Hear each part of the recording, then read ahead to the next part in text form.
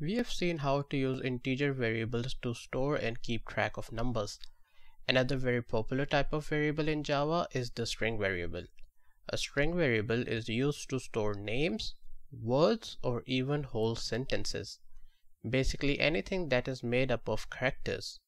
In Java, a character is a single alphabet letter or digit or even a symbol like a $sign or a hash or an @ pretty much anything that you can use when you are creating a password, for example. So if you want to store a phrase or a word that is made up of those characters, you should use a string variable. That's where the name string came from, being like a string connecting bunch of characters like this. Let's say we wanted to store the bus driver's name in a variable. We first need to declare that string variable and give it a name, just like we did with declaring integers. We start by typing in the variable type, which in this case is a string, and then the variable name, which is something that we can come up with.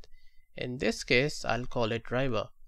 This declaration statement is like as we have created this empty box and can store a string inside.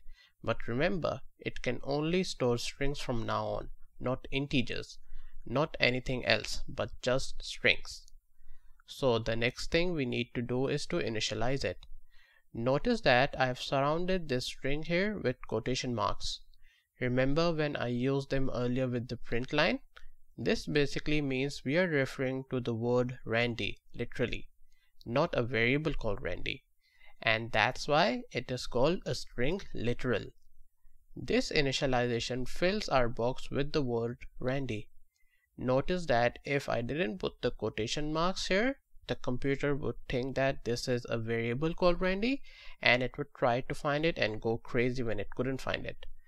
But now since we have this new variable driver and it has the word Randy in it, there's actually a lot Java can do. String variables are really cool variables. It can count the number of letters in a string, it can change the string to all capital letters, and it can do a lot more than we are going to see later on. Let's start by programming the computer to count the letters in the string. For that, we can use the length command that's written as length and then empty parentheses here. This instruction here would count the number of letters inside the variable driver, not the word driver itself, but whatever is stored inside that variable. But we need to store that number in a variable. Since letter counts are just natural numbers, we can use an integer for that.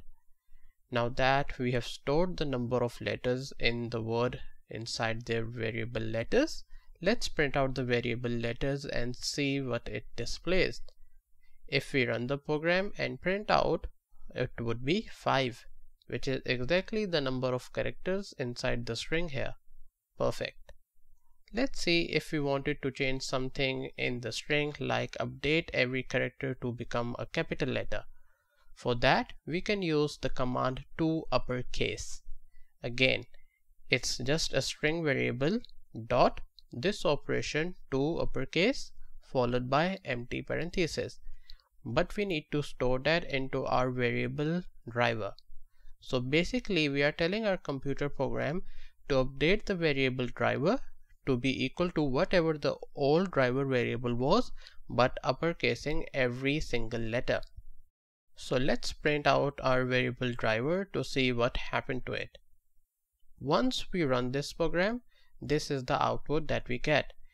It's exactly the same string, but every letter is now capital letter, thanks to this command toUpperCase. There's another one called toLowerCase, which is obviously the opposite, and there's more.